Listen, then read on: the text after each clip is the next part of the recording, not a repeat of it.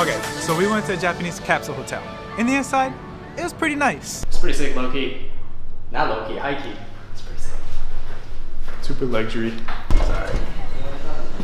Okay, so we went to capsule hotel named First Cabin Asakusa. It is located in Asakusa City, which is near Ginza, and First Cabin itself is a franchise capsule hotel, so you can pretty much see them in all over Japan. So after we got finished paying at the front desk, they gave us these wristbands with the key on it, and then they also gave us this IC card, which you use to get into the rooms, and then the key was so you can unlock your cabin and then lock it whenever you leave, because the capsule hotels, they don't really have doors, they have curtains, so you want to keep your stuff safe and locked away. Yo, we just got our keys.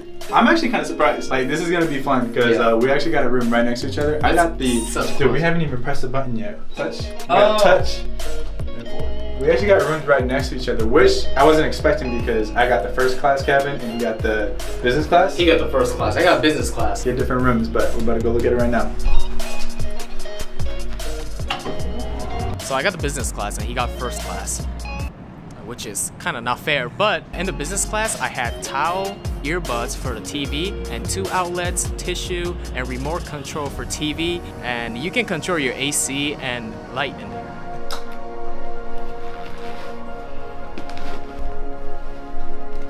Okay, so when we got to the hotel, we got there around like 8:30 p.m.-ish. Yeah, it's pretty late. It was pretty late. And we haven't eaten anything, so we were pretty hungry. So we stepped outside to go check out the area, see what it was like.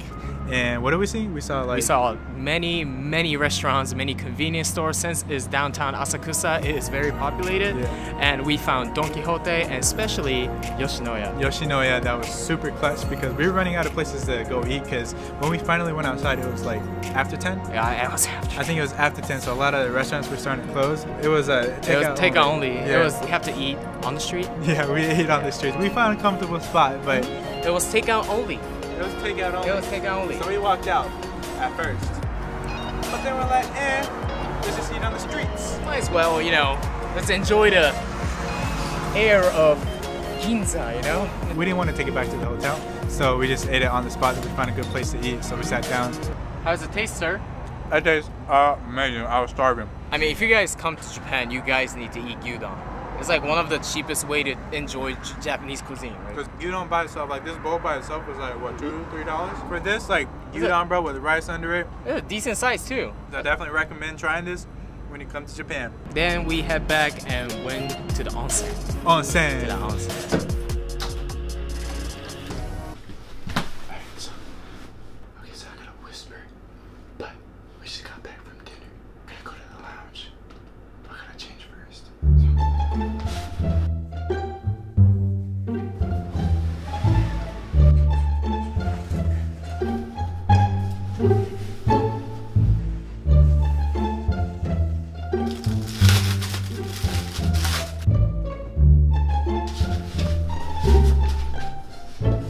So we're gonna go to the lounge and show you guys the rest of the hotel.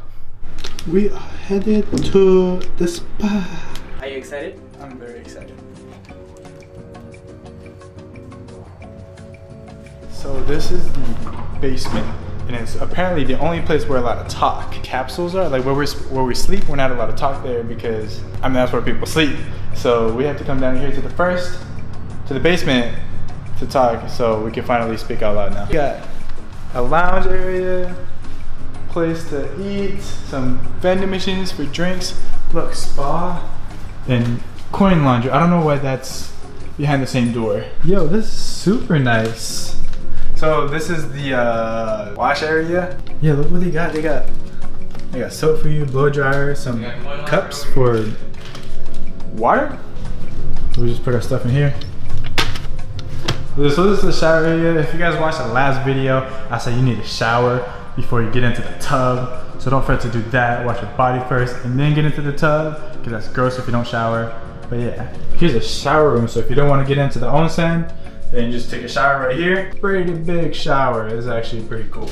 Alright, so this is a GoPro phone. We're inside the bathroom right now, the onsen place. The spa. Don't worry, we got boxers on. So when we went to the onsen, we went pretty late. It was like 12:30, 1 a.m. maybe. Yeah, so nobody was there. And plus, there's only like 2 other people staying at the hotel, so they were already asleep. So we had the whole onsen to ourselves, the whole bottom floor to ourselves. Onsen itself was pretty big and everything was super clean. When I went to other business hotels, some iffy hotels that cost more than this capsule hotel has some like kind of nasty part and some onsen place, but this place was super clean and they have all the amenities, all the equipments that you need. Yeah. Like facial wash, shaving cream, aftershave, Q-tip, hair comb, razor, hair dryer. They had every single thing. They had everything you needed. And the lighting was perfect though. The lighting was phenomenal. So you don't really need a lot of clothing if you're gonna stay in Japan for like 3 to 4 days, and if you stay in capsule hotel, just bring some couple clothing and perfect.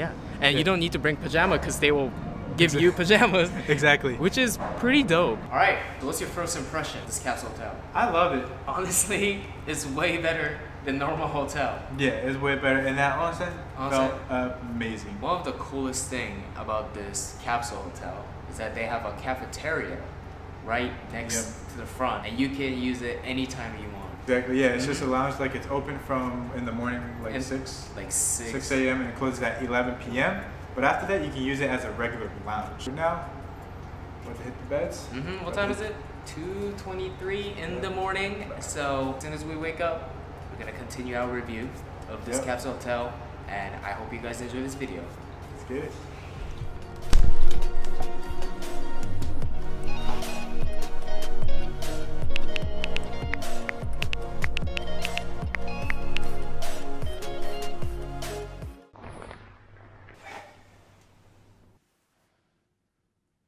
Good morning. What's good? Alright, so each floor is separated between male and female, and each floor have like their own washroom. And the washroom itself was super clean, same as the onsen place, and each floor have their like vending machines, right?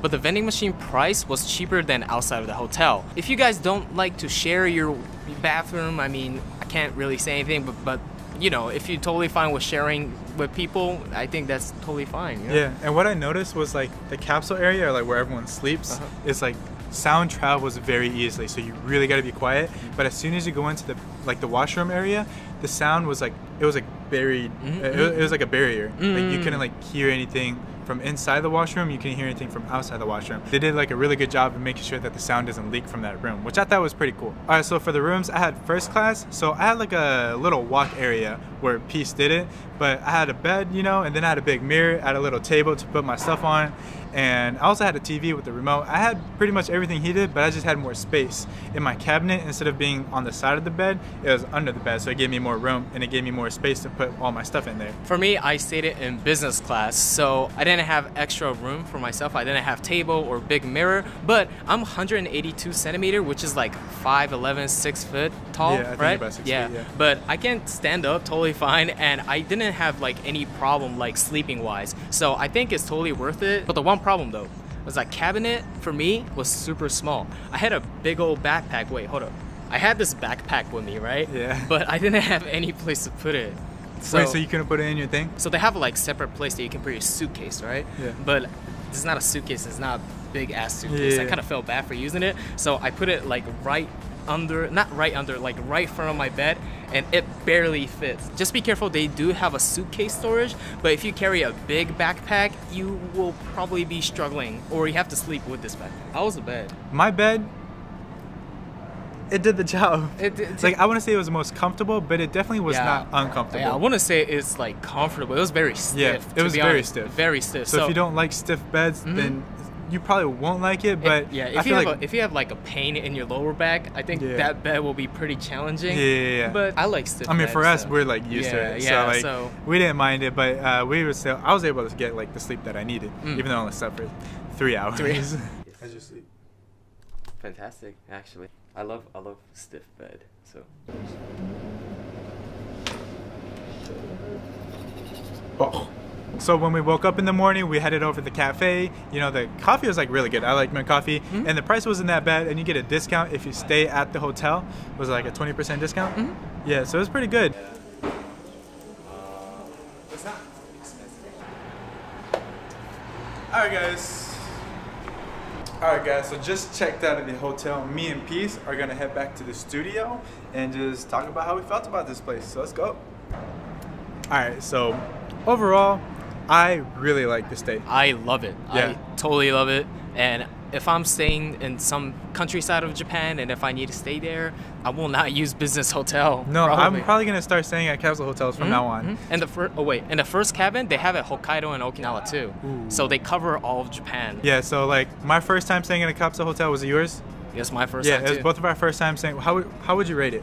Out Out of 10? Not gonna lie, 9.5 out of 10. 9.5? 9.5. They had everything. If they want to get 10 out of 10, I need a sauna. Sauna? I love sauna, and they didn't have it, but it's still okay. Still okay. I feel that, yeah. Mine would be pretty much, yeah, about the same, like 9.5 out of 10, because everything was beautiful, and I really loved how there was nobody staying there, really. Maybe if there was more people staying, it probably would have been lower, just because of like how much the sound travels. Yeah. But since there wasn't that many people, my stay, like my experience was really good, and 9 out of 10. I think that extra star would probably have been Starbucks being delivered to my room or something. I don't know. But yeah, that's Okay, it for today's video. Thank you guys so much for watching. Please like that video if you like this video. Subscribe to the channel if you like our content. And we'll see you in the next video.